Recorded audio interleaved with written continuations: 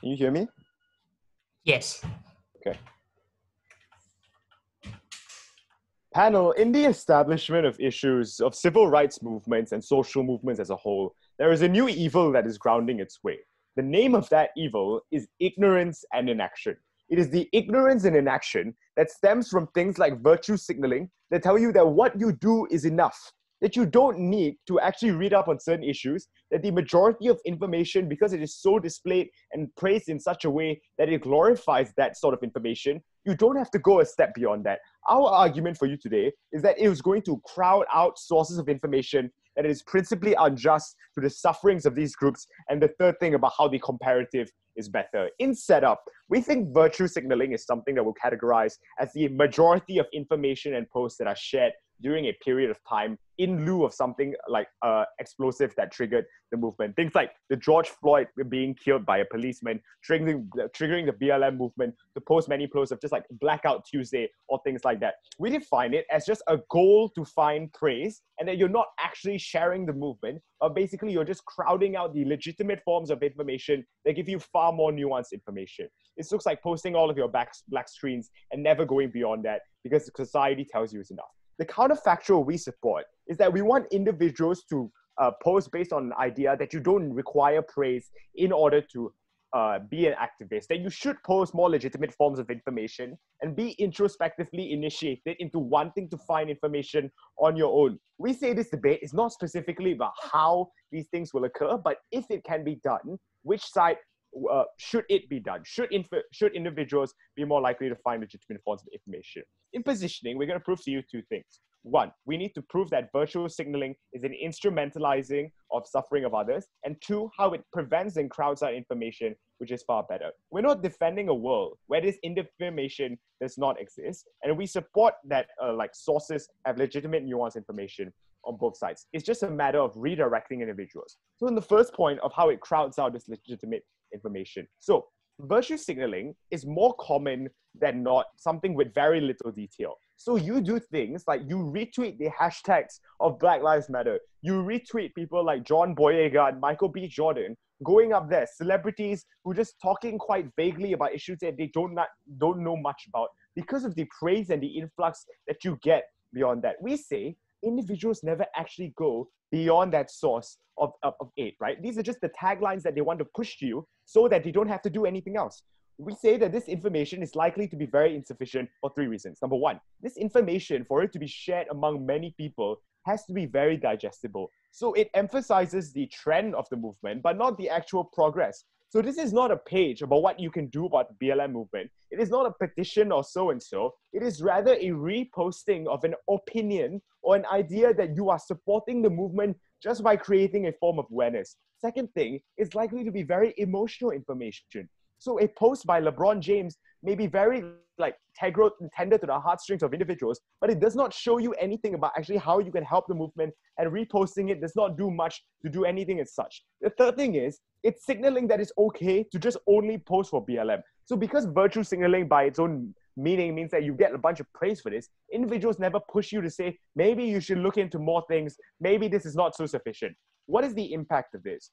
Three things. Social media has very short news cycles. So you have an X amount of time that an issue can remain relevant in the eyes of the media. So in the issue of Black Lives Matter, we are already seeing it die down internationally. And most of the majority of the time and effort used by individuals has been used just to repost things. The second thing is fatigue and desensitization. So we don't think that you can just like manufacture the amount of relevancy that occurs. Therefore, the most important thing is prioritizing what things should remain relevant. If there is only a net amount of time that something can remain relevant, you being bombarded by these short tweets, by the blackout photos, all of these things mean that you begin to like desensitize. You just start turning off your apps. You're not likely to go read into things because you feel like you know enough. there is no incentive for you to push further. But the third thing is, it drives down the incentive for you to look into other sources. So even if you have good info on that site, you are unlikely to look into it because everything to you seems like good info when people constantly praise it. There is a signaling effect that you don't actually have to send into good info. Before I go on, I'll take a POI. Opening. Oh, so on your side, the chance of you guys having any bigger crowds, any actual real like protests is less likely for the reasons of how there's less information spreading to people and there's less people actually connecting with different people, right? Because no social signal. I'm gonna answer that. The thing about what a social movement looks like is, we contest the principle that you actually don't get any sort of lift off from the crowd. Because of the fact that there is already trigger factors and catalyzations of the movement being portrayed in international media. The only reason virtue signaling occurs is because there was a fan base to begin with.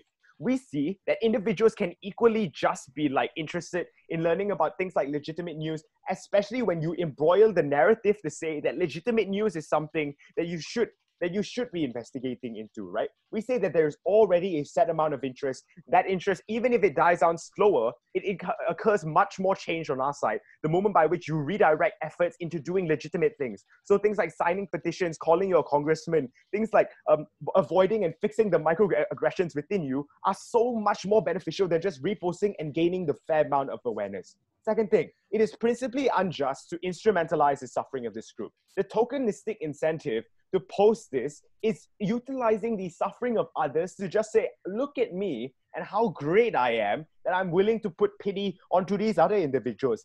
Understand that the movements of social movements themselves do not actually require praise for the leaders of those movements to want to get involved. It was the principle of altruism, of individuals like MLK, of Malcolm X, to know that even if they go against the grain, these are the things that we should fight for and we ought to care about, even regardless of that praise. We say that it should be unimportant, and the most vulnerable actors in this debate are the individuals that use and sacrifice their self-esteem and their like praise every day to fight in a movement when no one believed in. We say that you co-opt the movement into becoming something that is just a trend, you cheapen that movement overall. The comparative is what? Three things. Number one, we don't crowd out these things because we utilize the fraction of like attention that we already get and we move them towards individuals, move them towards posts that actually matter. Second thing, we actually incentivize people to care. On our side, it doesn't mean that individuals don't, on your side, doesn't mean individuals don't care. They care about the things that don't actually benefit different things. So, and the third thing is we maximize the usage of this intention that we get. So every signature on a petition that you get is something that ultimately means you are one step closer to something else. Any reduction of that is something that you don't gain on that side. You also don't get things like call out of things like microaggressions that occur. The huge influx of calling out police brutality and issues like that does not come from just sending out ideas of a blackout screen. It comes from ideas about learning why the police system was bad, of defunding the police. All of these movements cannot stand on their side. Therefore, go with government.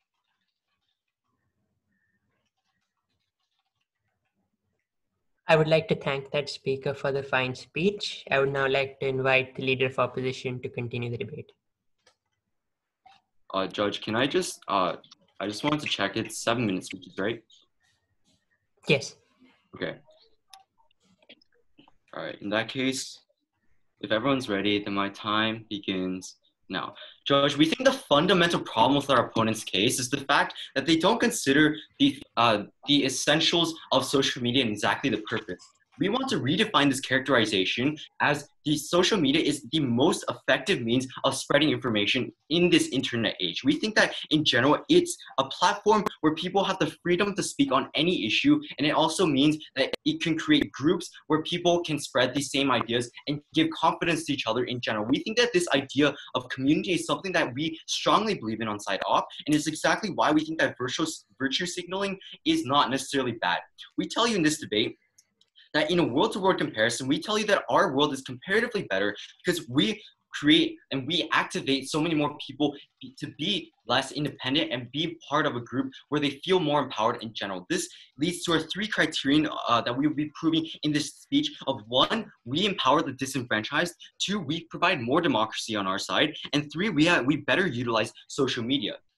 So in this speech, what we'll be doing is first, we'll be basically presenting our arguments, but we will be having our rebuttals linked into them to the opening government side. So first, on the idea of community, we tell you that the idea of community is it's a strong mechanism wherever you go, right? We tell you that in society, people rely on the fact that they have and are part of a community because it means that they're part of something, a bigger initiative than themselves. We tell you that this is one of the most important parts of social media, and it's the reason why we think that virtue signaling is good, right? Because we tell you that virtue signaling means that people are parts of small communities on the internet, which means that they're more likely to have this idea and this general sense of where they stand specifically on issues, right? We tell you that things like political movements and social movements would not be possible without this, right?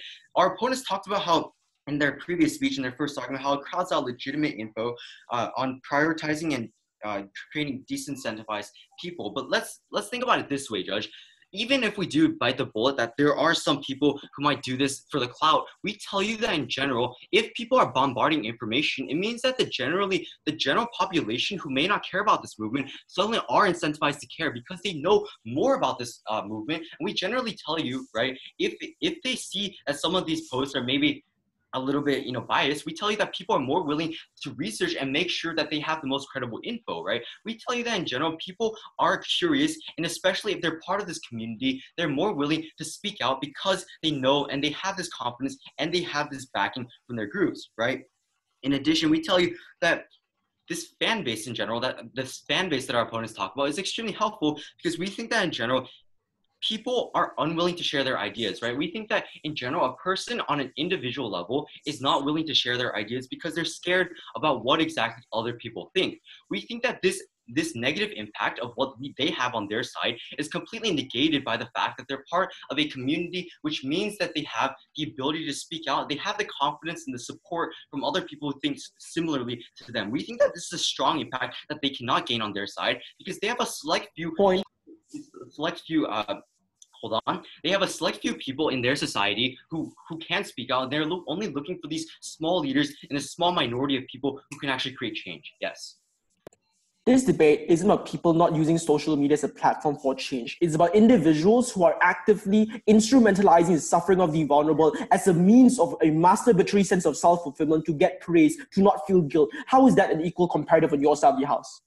So we tell you that in general, right? Not every single individual is doing this because they feel the pity on the others of individual suffering, right? But even if that were to be true, right? We tell you that in general, even if there are some of these people, we think it's more beneficial to the population and to the general movement in itself to have this kind of support because it means that in general, even if some of these people don't have the right motives, it means that these general movements gain the right message, they gain the right demographic, and they gain a larger group, right? We think that in general, it's inherently no, thank you. We tell you that generally it's impossible for a social movement to get bigger without the support and these small communities ganging up together and creating this fan base in order to have this similar identity and this similar idea of what they support, right? We tell you that movements like Black Lives Matter and the showing and the sharing of different videos of police brutality would not have spread without these communities, right? We tell you that this idea of virtue signaling ultimately means that these people can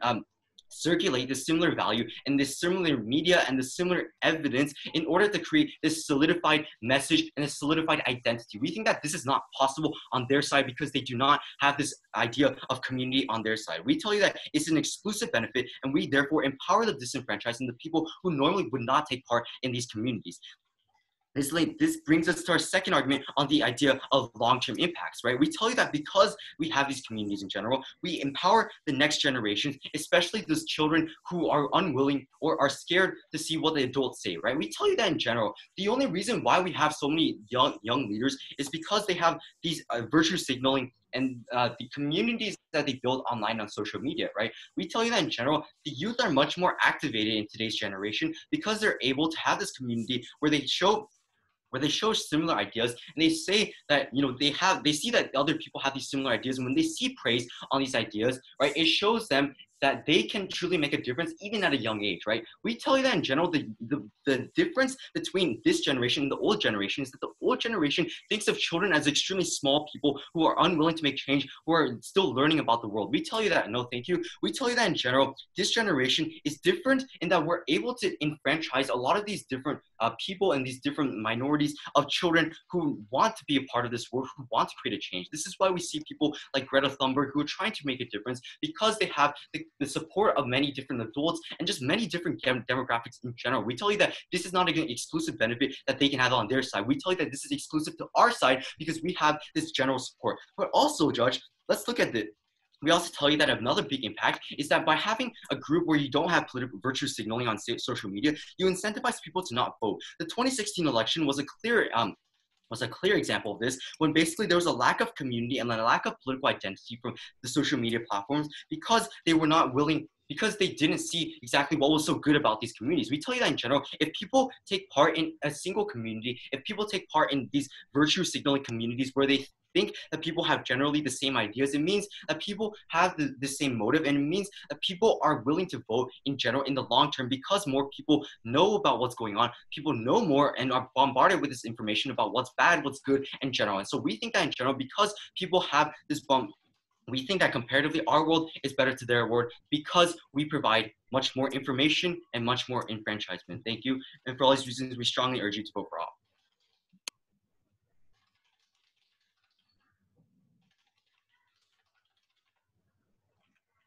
I would like to thank, yes? Is it okay if I use the toilet for a quick second? I'm so sorry.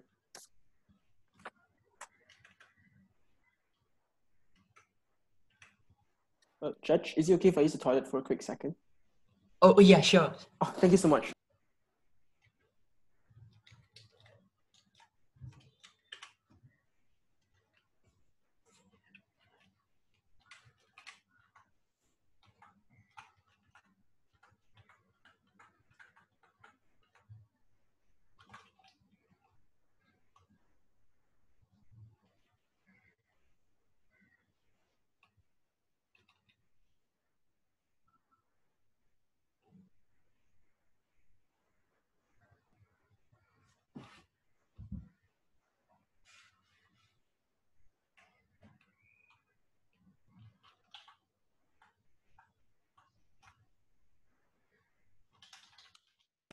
Right, I'm back. All right, thank you. I would like to thank that speaker for that fine speech. It's now time to welcome to the floor the Deputy Prime Minister. Hi, am I audible? Yes. Thank you. In 3, 2, 1. Judge, let us be clear on the comparative of this debate. Opposition doesn't stand for the sufferings of the vulnerable. They stand to share tweets and share their points of views merely for their own self-interest, to garner praise and acknowledgement from individuals of their community, to prevent themselves from feeling guilt of not being actively aware of the problems and not being actively a participant of the fight for the BLM, such as not going for protests, such as not going for rallies, but most perniciously, on their side of the house, all they get are the kinds of reactions that they want people to have for them, not a reaction that is beneficial for the social movement as a whole. I think it was detrimental for opening opposition to completely neglect the framing that Jerome gave you in this speech, that on our side of the house, social media is still going to be used as a platform to garner change for social movements, that BLM will still end up sharing a lot of information on videos, on 5-minute videos of police brutality, showing a police individual pushing down a 75-year-old man who just walked in their way, shooting tear gas at individuals, and actually posting about the ways in which every single individual can contribute to the Black Lives Matter movement, not simply a view that you're sympathetic about the BLM and that you care, but in the reality of the world of opposition, you don't, that you're only there for the hard reacts that they want on their side of the house. 2 key questions in this speech. Firstly, in which world do we have better support for social movements? And second, in which world are the youth more empowered? And a principle on why it's abhorrent to instrumentalize the suffering of the vulnerable for a sense of masturbatory self-fulfillment. We think, let's be clear with the one clear framing that we would have against opposition. The entire 3 minutes of Elo's speech about why social media is a really good platform for change is non-contentious in this debate. We told you social media is a great platform of change, but it has its own issues with the 24-hour news cycle effects, with the fact that you can be bombarded with so many stories and so many tweets of information. You end up being desensitized about the issue that you end up feeling as though you already know enough because every single individual is simply tweaking the bare minimum,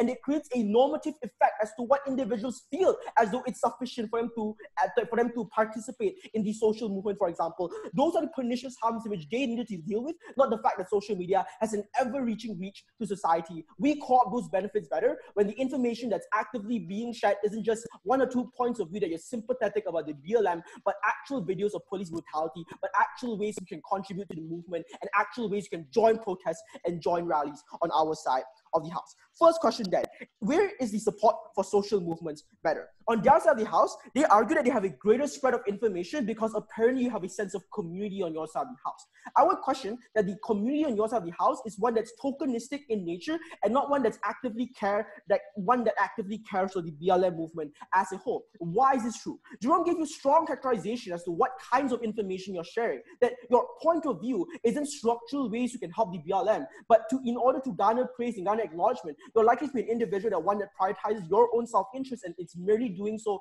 because society as a whole has become more aware of the issue and you're trying to prevent yourself from feeling guilt. That means the things you're sharing isn't going to be, here are 10 ways in a whole paragraph about how you can help the BLM and how you can donate to movements and social rights organizations. It's oftentimes going to be retweeting of celebrities' tweets. It's oftentimes going to be 1-2 lines which are very catchy in nature, but don't truly have a real meaning behind them and don't tell individuals how they can actively participate in the movement as a whole. This means on your side of the house, the vast majority of information that is being shared is tokenistic and has no real outcomes. Maybe in your best case scenario, you get more individuals to be sympathetic as a whole, but we then question how exclusive this benefit is. We would say that the sympathy for the Black Lives Matter movement is one that's symmetric on both sides of the house. Why? Because the main problem that led to the collectivization of society is an overarching issue of police brutality, of the death of George Floyd, of the death of others like the thousands more in the passage of Breonna Taylor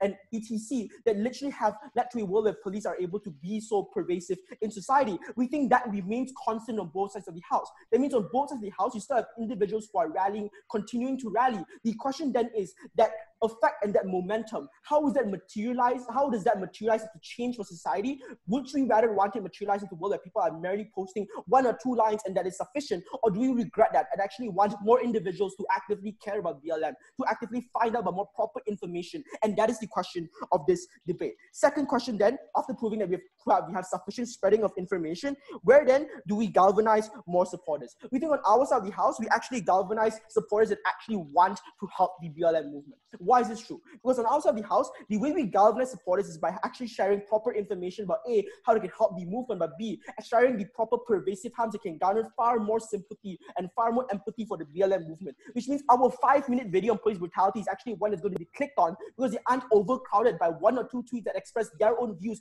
on BLM. We think that's a world in which more individuals are more aware of the problem and feel more sympathy and feel more realistically attached to the problem and will therefore act out on a stronger structural level. But see, on individuals who don't take part, I think we'll just deal with it on the outside of the house in our absolute worst case scenario. We think in the worst case scenario, individuals don't take part on both sides of the house, that is one that's better. Because the world in which you take part, you actively crowd out information, you actively create active desensitization towards the movement, and you create a world in which proper change is blockaded. We think that's a harm in which they needed to deal with. Second question then, how is this principle abhorrence to instrumentalize the suffering of the vulnerable for a sense of self-fulfillment? Not specifically, this argument is regardless regardless of outcomes, even though we have structurally proven to you that outcomes are far better on our side of the house. Not all actions, panel, may lead to good outcomes are good actions in and of itself. Two important things to evaluate. Firstly, whether the intent of the action is one that's genuine and true. Secondly, whether the process is one that respects the dignity of the vulnerable. We think the intent is perverse. Instead of being truly aware of the fight social movements are sacrificing their lives for, instead of having real sympathy for the deaths of innocents at the hands of police brutality, you only care that people think you have empathy when the reality is that your heart is a void. You only care about A, the praise you get for being woke, and B, the prevention of guilt and backlash of being complicit. We think it's similar to slum tourism that's actively being imposed in the status quo, even if it may generate some level of money for individuals who are suffering. And even in some cases, the massive backlash against charities that instrumentalize the images of those who are suffering is one that's being opposed in the status quo. We think on a second level, it assaults the dignity of the vulnerable. Their suffering is actively being exploited by you. Their pain is being used for your happiness when you get praise. More perniciously, when it becomes tokenistic in nature, you actively prevent structural change from happening because more people feel it's sufficient to just post one or two views and be legitimized in that nature. We think that's horrible on your side of the house. We think the only way in which this debate actually creates proper change and structural reform for society is one where you care about the plights of the vulnerable, that you're willing to make sacrifices, to attend rallies and march in protest, that you genuinely want to help the vulnerable. And the only way in which that happens is a world where you are blockaded by virtue signaling that is tokenistic in nature, that has no structural change. We are very proud to propose. I would like to thank that speaker for their fine speech. I would now like to invite the Deputy Leader of Opposition to continue the debate.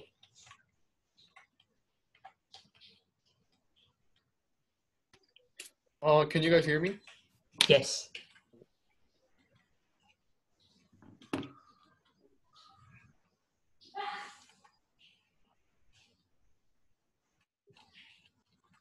I'll start now.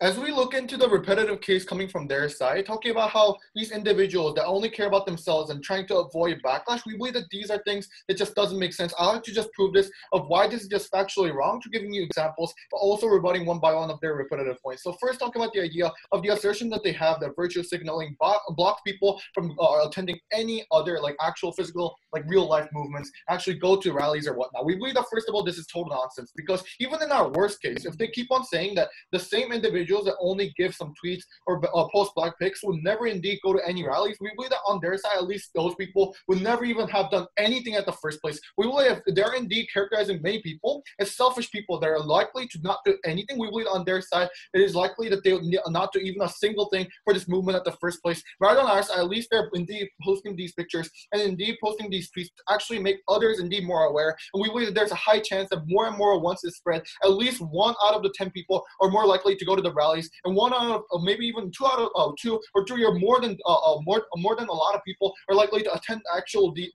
these actual rallies, because we don't actually know every individual's choice we don't actually know every individual's likeliness of their choice or whatnot. We believe that for them to just say, hey, these individuals only post these things, we don't think that is a good enough rebuttal. We believe that there's such a weak mitigatory rebuttal coming from their side. But also, they said that they don't actively tell you what to do when it comes to these movements. We believe that is also not true. We can already see the idea of people tweeting out and indeed resharing like certain posts talking about the idea of sign this petition, because we believe that when it comes to especially petitions, we're more likely to do much better for the reasons of how when it comes to petitions, the only thing that you need to do is maybe press a button or sign up for a certain thing and that's it, right? We believe that because of this, there is more likely to be petitions be more successful on our side, because if they characterize many people doing these things such as virtue signaling is that lazy, and indeed they're doing like reposting or whatnot, posting these pictures or whatnot, we believe that especially these people are more likely to sign petitions, which actually leads to a further change in real life. We believe that because of these reasons, especially because of the way that they have characterized the citizens that we're indeed portraying, we believe this can actually lead to even further change in petitions or whatnot. But also, when it comes to the second part of the rebuttal that I'll like to talk about the steps of becoming an activist, right? We believe that first of all, there is a gradual step of how you become an actual activist. First of all, it's the first step is the idea of little gradual activities in SNS, right? We believe that they will indeed do certain like posting certain stories that they've find discomfort in, or try to, when it comes to the LGBTQ community, you would indeed post stories of your own coming out as maybe you are a certain sexual orientation or certain group of minority. Maybe when it comes to the feminist movement, you show or share certain cases of sexual assault or sexual harassment to actually find comfort and find a certain community in place. We believe that these are things that indeed happens and slowly makes you gradually change and indeed become activists that are stronger and stronger. And these communities are what actually makes you stronger, actually go to real rallies in real life. We believe that one of the third steps, the second step is the idea of actual real life protests. Once you gain a certain momentum, once you gain a certain acknowledgement and certain praise, you're more likely to actually attend rallies for the reasons of how you felt discomfort and you were too shy and you're kind of scared before, but now that is not the case anymore. We believe that that is indeed the gradual change of how these activists will change on our side. We believe that that is not possible on their side. I'd like to tell you the reason why. First of all, these people wouldn't gain attention in the first place for the reasons of how people post stuff about the Black Lives Matter movement less and less. The Black Lives Matter, the hashtag Black Lives Matter movement is less likely to show up on their side, less likely to show up on people's feed on their side for the reasons of how less people are posting posts about that, because they basically block the idea of virtue signaling. Because we believe that even if some people are doing it for clout, some people are not doing it for the right purpose because they're only selfish. We believe that it's still that contributes a lot to society, because indeed it can make the hashtag even more famous because they're using the hashtag, meaning that more people actually have that on their feed, more people will see that through other people's stuff. We believe that this can lead to further change and more people likely to attend actual rallies and actual protests. We believe that we are the side that actually creates even bigger real life protests, but also we are the side that actually provides a more real life change for the reasons of how we will do much better, but also much better when it comes to changing governments or whatnot. I'd like to take on right now. Even if you gain some level of awareness, the collective virtue signaling lowers the standard for what being woke is. Why is a petition sufficient when on our side of the house, we say that's insufficient and that as a white person, you should also march alongside your fellow African Americans? Okay, first of all, when they say they basically make the value of what it means to be an activist or whatnot, these kind of things indeed gets degraded. We believe that first of all, even if that is true, we believe that first of all, it doesn't make sense, right? We believe that it does not degrade the value. Rather, we believe that when it comes to the idea of virtue signaling, it actually makes people stand up and actually become activists even further because you're indeed advocating them to actually go out. We don't believe that these virtue signaling is only about the idea of posting certain pictures or posting certain stories or retweeting stuff. We believe that it also has aspects where indeed it tells you what to do. We believe that we can see this prominently in the Black Lives Matter movement that we have clearly seen, where they indeed give you certain petitions you can sign, certain things that you can do, what kind of policies that we can advocate for, such as the idea of defunding the police. These are things that have been prominently shown. We believe that is only likely to be actually active and possible on our side because less people are actually posting stuff about these, meaning less things will be shown on their feed. We told you about this already. We believe that is basically about it properly. But also we believe that when it comes to the third point that I like to present about the idea of some of the examples in the previous past that especially prove the effectiveness of virtue signaling. When it comes to the feminist movement or the LGBTQ movement, we believe that the idea of people are actually showing out or giving their stories is less likely to happen on their side because their side says that because of the clout chasers, we shouldn't allow any female to actually share their stories. We shouldn't allow any people from the LGBTQ community to actually share their stories, right? Because it does indeed count as virtue signaling. We believe that indeed the idea of you posting your stories or whatnot indeed counts as virtue signaling because the idea of you trying to get acknowledgement or certain comfort from the community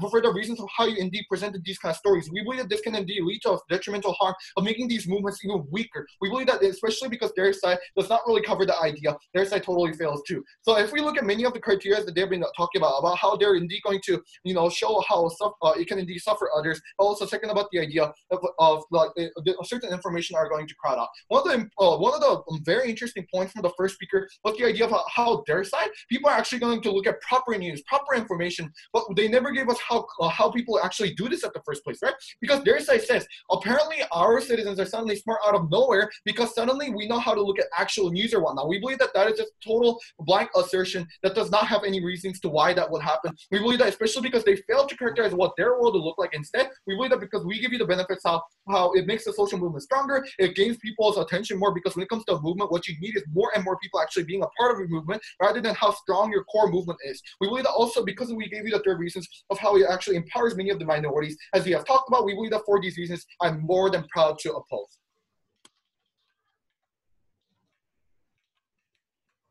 I would like to thank that speaker for their fine speech. I would now like to invite the member of government to continue the debate. Hi, can you hear me? Yes. Okay, great. Starting, yeah. Ladies and gentlemen, when side opposition came up and told us about how government has a repetitive case, today my extension is going to address that by directly pointing out the one parts of the debate that have never been discussed. Specifically, the fact that virtue signaling does not just occur among communities that we deem to be justified. Virtue signaling also occurs in places like extremist groups, in places that have far-right opinions. And in these cases, we tell you that virtue signaling has extreme harm. It causes people to join this cause and it causes polarization. So today, I'm going to firstly be telling you in more detail about the specific characteristics of social media, how it's become so self-centered and so focused on image that any political discourse there is not in-depth enough. Secondly, and about how this virtue signaling does not benefit political and social movements for various reasons. Firstly, because it forces people to take a side very quickly without proper consideration. Secondly, because it makes it harder for people and extremists to rethink their perspectives. And finally, because it's harder to have constructive conversations. I will also be giving you a proper comparative on what the world will look like if there were no virtue signaling. Notice it's important to understand that no virtue signaling doesn't mean no conversation about political or social issues on social media. We think that there will still be increasing discussion because there's an increasing trend of people giving more nuanced discussions with personal opinions and facts and fact-checking and research. And we think that this kind of environment on social media is very helpful, but it's brought down by the presence of virtue signaling. So I'll be integrating most rebuttals into my speech, but before that, a few rebuttals. So firstly, side opening opposition came up and told us about how there's a sense of community and how when people are set part of active communities, they're likely to participate, and how even if we can encourage one person to participate, it's already a win, right? So a few responses to this. Firstly, we think that the presence of virtue signaling means that people don't think about their opinions very, very carefully because they see that, oh, this community is so big, all my friends are part of this community. They're more likely to join because they believe in the veracity of the facts that their friends share without properly doing fact checking. So it actually contributes to the bandwagoning effect and has a negative effect in the long run. And secondly, we say that most people who are already directly affected by the issue have already formed their own opinions. Virtue signaling applies only to people who weren't that caring about the opinion about the issue before, but formed an opinion because they want to get because they want to be validated by their peers, right? We think that it's highly unlikely that this group of people who only engage in it for social media clout are likely to actually go out and do anything. And we think that even if they do have actions like sign petitions, when their support is needed, they will drop it the instant that their support means that their personal interests and rights are protected. Because ultimately, the reason why they are giving this support is because they are self-centered and because they want self-benefit. And we don't think that this is something that movements should principally be supporting. Moving on, they also talked about the long-term impacts, how children are empowered in the future. We think that it's very hard to generalize the effect that virtue signaling will have. We see all the time, for ages, people have been posting about wildlife suffering, about the polar ice caps melting. How many people have actually reposted and then gone on to sponsor a wild panda or gone on to donate to zoos, right? We think it's very unlikely that people do things like this. You can't just say that people will go out to protests or go out to rallies without talking about how people who only virtue signal are likely to do that, right? So moving on to my substance. Firstly, on the characteristics of social media and why people won't research and won't go on, right? We think that social media currently is not just a place for you to express your opinions. It's become a completely self-centered platform where people only post stories that make them look good or reinforce a certain image or a certain perspective of themselves that they want to communicate, right? We think that if you have a post about Black Lives Matter and then you have a post about you having lunch or tea with your friend and then a post of you going clubbing, we think that it's it devalues the entire movement because it devalues it and it implies that this BLM movement is the same as a trend or a TikTok of a cute cat or a TikTok of a dance challenge, right? We think that placing this kind of content alongside each other with no additional commentary and simply a stating of your facts devalues your perspective and makes it less impactful in the long run. And it also creates fatigue and just makes it part of everyday life and not something that people should reflect on, right? We think that it's also wrong for you to have to validate yourself through others by expressing your political opinion. So moreover, we think that it's wrong for political and social movements for various reasons. Firstly, we think that virtue signaling forces people to take a side very quickly. Recently, we've seen in so many different social issues that when celebrities don't jump to express their views immediately, they're immediately villainized and vilified for not posting immediately. Whereas we think this is really wrong because people should take the time to research and form their own opinion, but this is not allowed through the current climate of virtue signaling. Nextly, we also think that because people post for validation. Firstly, they're pressured to take the majority situation when things aren't black and white. And this is what I'm going to be talking about later regarding the Hong Kong protests and a lot of different social issues. And secondly, it's more likely that statements will be a simple mic drop statement just to gain social media clout and gain maximum attention because what they said is so savage or so cool, right? So we think that this is extremely harmful. Nextly, we also think it's very hard for people to rethink the perspective. Why? Like I said in my opening, virtue signaling isn't just among our approved liberal elite, right? It's also among people like extremists, people like far-right people, people that are extremely racist. They can also post statements with their own view to gain validation from their community. And this has a very harmful effect, right? Because it gives a voice to a very toxic vocal minority and gives them a huge echo chamber. Yes, opening opposition POI. No? Okay. Can I be on? Yeah. Okay.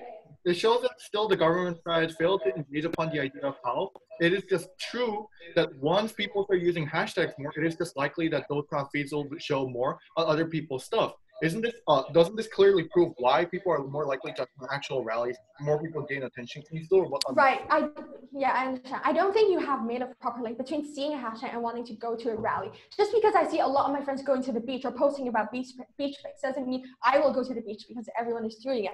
And I'm also have a point about how just because not every single person on your feed is posting a hashtag doesn't mean you won't see related content in your feed, right? If maybe half or a quarter of your friends are very vocal activists and you talk to them in real life and you see their posts or you read the news, you are already likely to be exposed to this kind of issue. And you won't get the kind of fatigue that comes from seeing every single post on your social media be the exact same thing, which will make you even less likely to support the cause. So that's your POI dealt with. And moving on to why it's harder for people to rethink their perspective. Like we said, virtue signaling can also be among extremists, right? So the result of this kind of extremist virtue signaling is firstly, they become ostracized, which makes it harder for them to go back on their opinion. And secondly, because they've already publicly expressed their opinion, it's very hard for them to kind of go back and rethink. So we think that this is very toxic and creates a mentality of they can't go back, right? Lastly, we also think it's very hard to have constructive conversations because there are people that are in between or considering, right? There are people that are in morally gray areas, but can't express it in a nuanced enough way or are vilified for saying that they haven't decided on their perspective yet. For example, in the case of the Hong Kong protest, it was huge in Hong Kong social media. But what happened was that there were morally gray areas and people couldn't express their views in a more nuanced manner, and that caused really harmful political conversation overall. So because of this, because we've given you nuanced analysis and a new point of direction for analysis, vote CG. Thank you. I would like to thank that speaker for that fine speech. I would now like to invite the member of opposition to continue the debate. Is it okay if I don't turn on my camera because my internet connection is a bit slow? Sure. Okay, I am the first speaker of closing opposition, arguing against the motion that this House regrets virtue signaling on social media. Okay, so first off, I would like to start with some rebuttals before I move into my points. There are the topic that I keep hearing from government side is basically a lot of people are participating in virtual signaling to get praise from other people and they just don't care about the actual movements. Now, I would like everybody to understand that people such as celebrities or like popular accounts, they don't just post these things on random topics, right? They will tweak their content to basically what is the current popular topics, the current movements that people are talking about. And it is because many people genuinely care about these movements, like for example, Black Lives Matter. There are people that are actually angered by the innocent killings of these African Americans that they made it into, they basically amplified this issue, took it to social media, and it became a very, very popular topic. It is because of things like this that many celebrities and influencers had to post, for example, like the Blackout Tuesday and things on their stories in the first place. And it doesn't matter if they don't actually care about the movement, because either way, they will be spreading awareness and more people are more likely to participate in these movements, as I will point out in one of my arguments. Now, my first argument is that it's giving a lot of attention to a specific matter by virtual signaling. Because we are able to spread awareness of this certain issue to the public, by giving all this information, alerting others who don't know about this issue. And for the ones that do, we are reinforcing the message for them. Point. We're able to unite people who are fighting for the same thing because they are getting a lot of support for the things that they believe in. It gives people motivation to protest against something and to make the changes that they want. My second point is that people are more likely to adopt the idea of change when they see others doing the same thing. For example, the people that are more likely to participate in virtual signaling for the cloud are like influencers or people with very popular social media accounts. We see it all the time. They're sharing information on their posts, on their stories, links to petitions, sites where you can donate to help these causes. And there are a ton of people that follow these influencers, for example, on social media. And let's be real, a lot of people just don't care about these movements. But when they see their influencers, their idols, doing these kinds of things to help the movements, it is what inspires them to make change. It is what makes them protest. It is because of this repetition that incentivizes them to make change. Point. I'll take a POI from DG.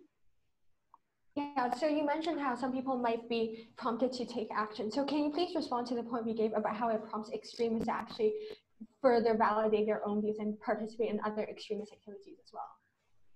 Okay, so I believe that when there are extremists who are like against a certain cause, and there are people who are validating them, it is more likely that they are getting a ton of backlash for the people that are supporting the right cause. For the people that are actually thinking about these movements, it is more likely for them to stop what they're doing because they're getting a lot of hate and they're getting trashed on for it online, and educates people about what they should be fighting for. With that, I rest my case. Thank you. Thank you. I would like to thank that speaker for that fine speech. I would now like to invite the government whip.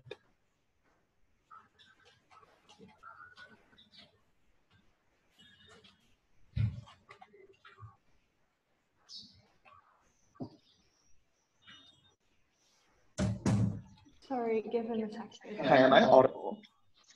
Yes. Thanks.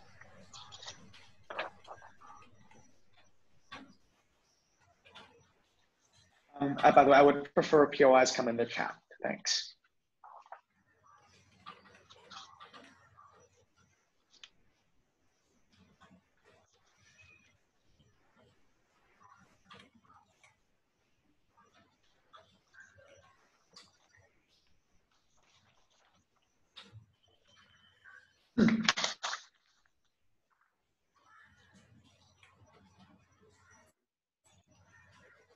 Look, two clarifications before we go on to the clashes, right? See, we think all bench can't argue in the counterfactual, where without virtue signaling, you basically completely lose all information related to social causes, right? Let's note that this motion only talks about the cases where, for example, we post stories because they want recognition and praise. That doesn't mean you remove all people who are generally making changes to society, right?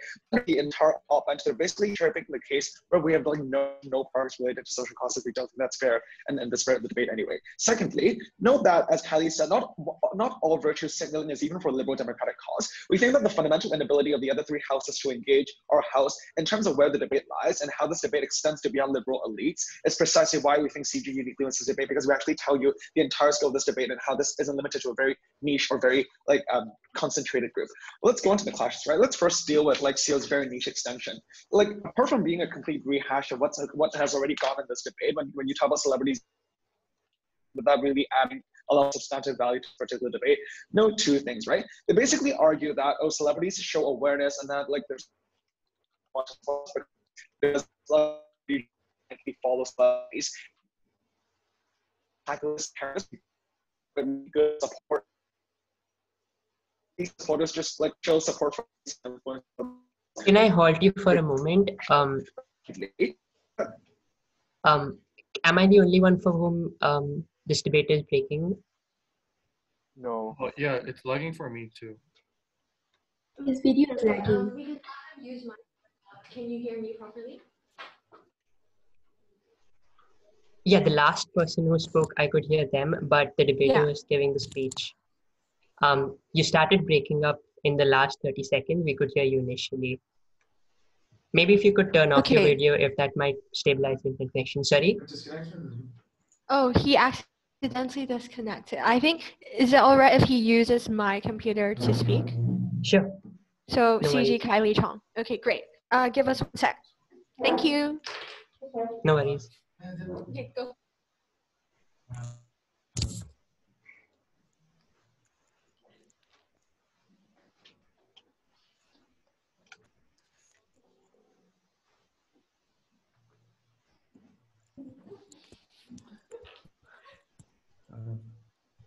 Hi, am I audible now? Yes. Right. Sorry, where did you say I left off? So you were starting off with your rebuttal to their extension. Okay, right. And that would be around 110 or around 110, right? I think so. Right, thank you so much. Right, I'll begin now. Right, so on to Sio's very niche extension, which we think is a complete rehash of what has already gone in this debate, right? We don't think that really adds a lot of substantive value to the debate. But basically what they said was that celebrities show awareness and also influencers. And basically what happens is that these people who support these idols and celebrities will then go on to support the causes that these celebrities support. We don't think this is a culture that's inherently good, right? We think it's pretty toxic when you have a blind cult where these followers just like go on to support their causes that the celebrities basically endorse without even thinking about it. We think these irrational like robots that unintelligently support the cause isn't really a good addition to the cause anyway. But secondly, we think that it's important to note that these can still take place under our counterfactual, because note that not all athletes or not all celebrities necessarily do virtue signaling. They could actually support the cause, especially, for example, African-American athletes that have actually suffered from, for example, generational or intrinsic discrimination from society. But secondly, note that, for example, with the comparison of, say, LeBron James versus like Maya Moore, right? One's an NBA player that's really, really more famous. The other is a WNBA player that's like not nearly as famous, right? But note that it was Maya Moore who actually like did constructive reforms and helped like argue, for example, for judicial reform for to certain racially discriminated against inmates, right? We think that given how LBJ only posts on social media, but then we say we give all credit to him and basically just causes his followers to blindly post about this and virtue signaling, doesn't really support the cause because it doesn't really produce constructive change, right? If the athlete only posts about it and his followers can also post about it but not actually go to rallies or try to like argue for like more activism and more constructive and real change, right? We don't see how that is necessarily good. Let's go into O, right? Basically what O gave us was that they gave us like the point of how the most effective platform today is social media. We think it's very important to classify the nature of social media, right? We think that given how sure it's very speedy, it's also very convenient, that doesn't necessarily translate into constructive progress or effectiveness for the entire social cause as a whole. We don't think that is entirely impactful in today's debate. Let's go on to why like less information and publicity isn't necessarily harmful, right? We agree that sure, it probably like leads to less information. We don't think it's, the thing is like, we think OO neglects the fact that not all information is good information, right? Note that we think this only produces a monolithic mindset of the movement when you basically like translate the same information or you convert it from one person to another without even thinking about what that means. B, you basically exhaust your audience to the extent that they lose interest in the movement and you basically turn off the people that might have potentially supported you. But C, you also complicate and make fact checking more difficult, right? So once you have unfiltered and censored information in your social cause that might be controversial, that might be like very massively inaccurate, we don't think that supports the validity or supports the entire like legitimacy of your cause. We don't think that is a good thing to have. Secondly, what they said are like, oh, people are curious and will have the self-initiative to research and fact check. We think this is one of the most ludicrous things that's come out in this debate, right? We think there's completely no justification for why this like is a likely scenario at all, because they never really explained why people are inherently curious and they would do this. But also secondly, given the nature of social media users and how virtue signaling the motion itself is a form of like herd mentality where people like blindly follow and often like repost for praise and recognition only, we don't see how self-initiative and rationality really comes into social media practices, right? We think this is only all the more unlikely given how this motion is taking place.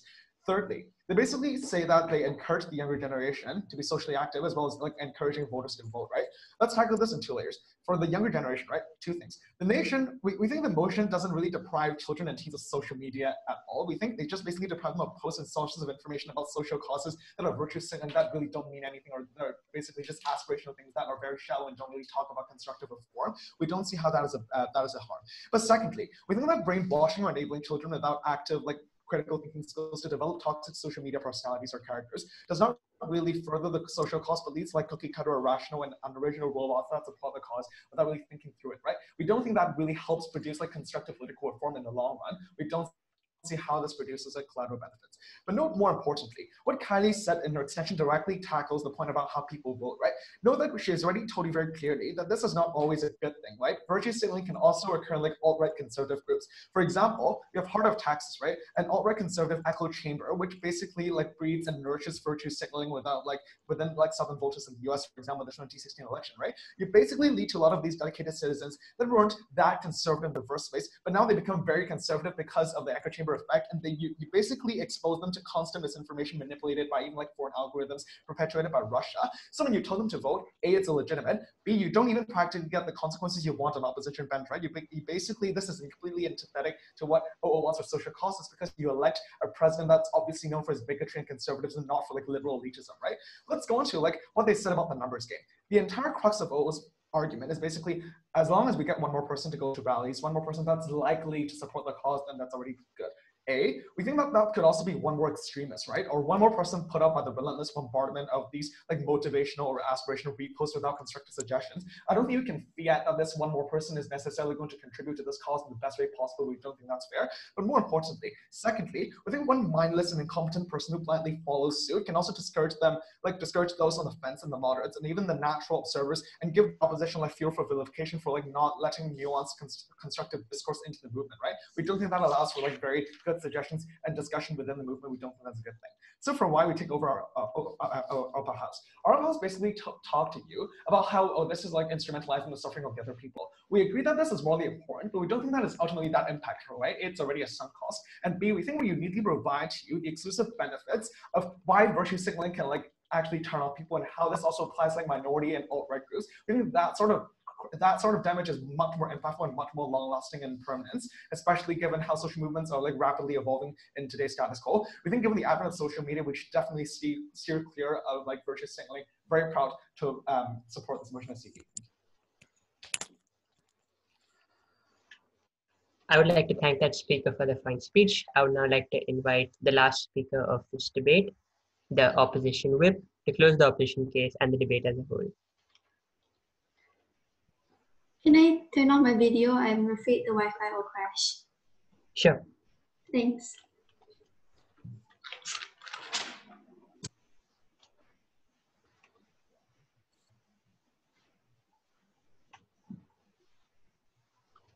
So we on site closing opposition strongly are against the motion. This House regrets virtue signaling on social media. So one theme or a few arguments that have been kind of reoccurring in the government side is basically, number one, that these social media users are doing it purely for selfish reasons, and they're not actually helping the cause, and it cheapens the movement, I guess. And thirdly is that it will become the norm, as in like people will stop actively going out to sign petitions and like do stuff and donate stuff and actually help the movement. So I on like site closing opposition am going to argue that even if these people don't do anything, even if they're not part of the movement, and we feel that attention is the most important, it's the most key aspect in a social movement, and is the most important thing to get what we want. So, are you asking for PY? Yeah. I'll start one later.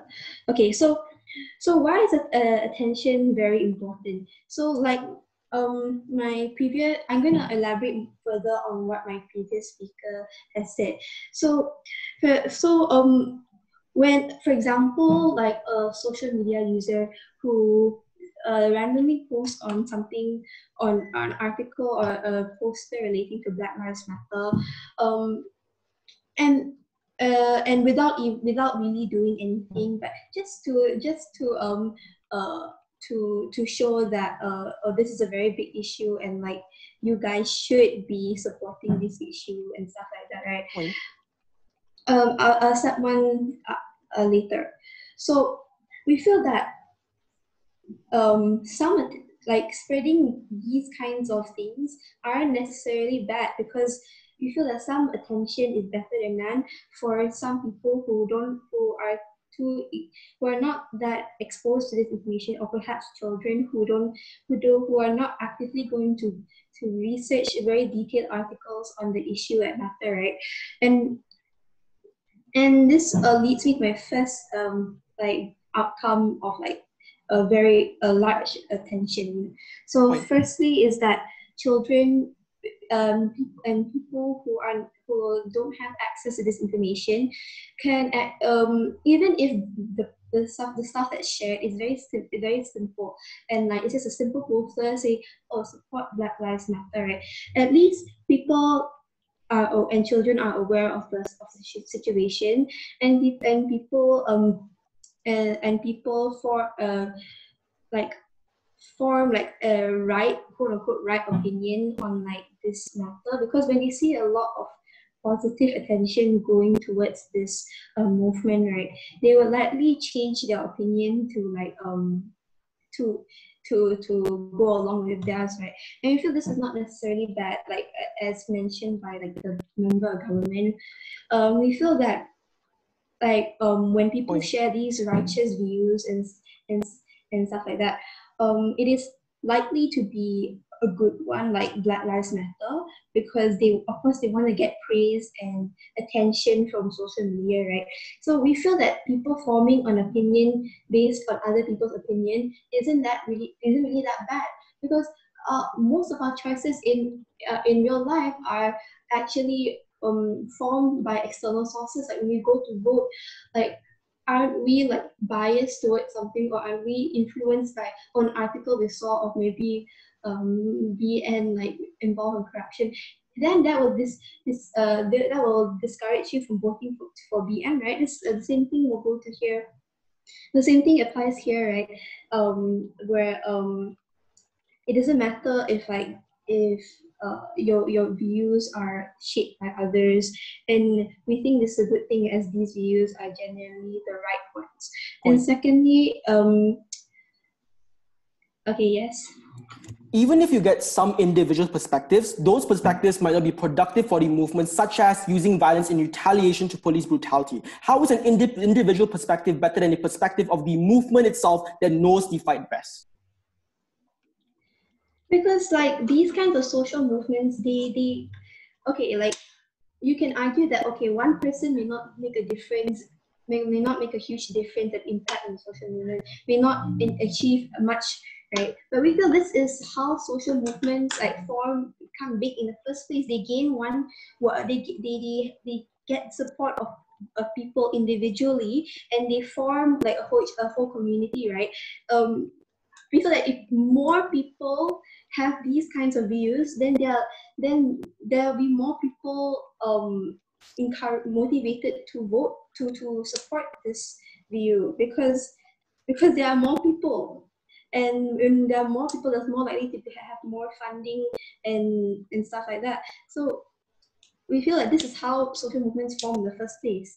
And secondly, going on to my next benefit of attention is that even if like, okay, it will go trending, right? Let's say it goes trending, it basically just tells you the magnitude of the situation. If it's this popular on social media, won't people likely to to infer that this is a very big deal and they should be aware of it and they should do something about it. And this is like in a rebuttal towards like government where they say, oh, they are likely to not support the movement if they see the exact same thing. But we argue that it's the opposite, because they know like how bad the situation is and why, and like the fact that they're seeing it everywhere on social media is like even more like it proves their point even more.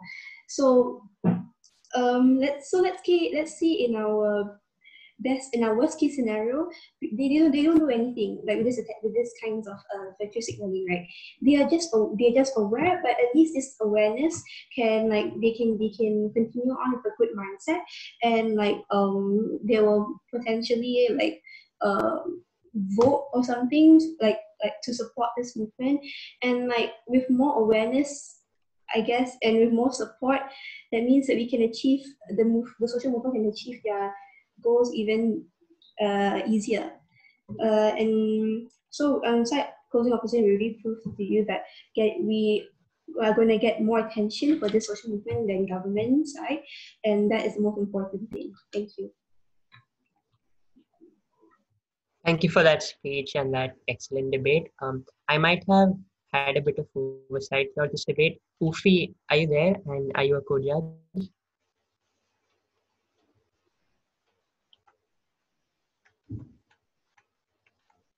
All right, I'll figure that out if this room had a panel or it was just me. But thanks everyone. There isn't a panel, Yes? by the way. There isn't a panel. Isn't? All right. Okay, nice. Thank you so much.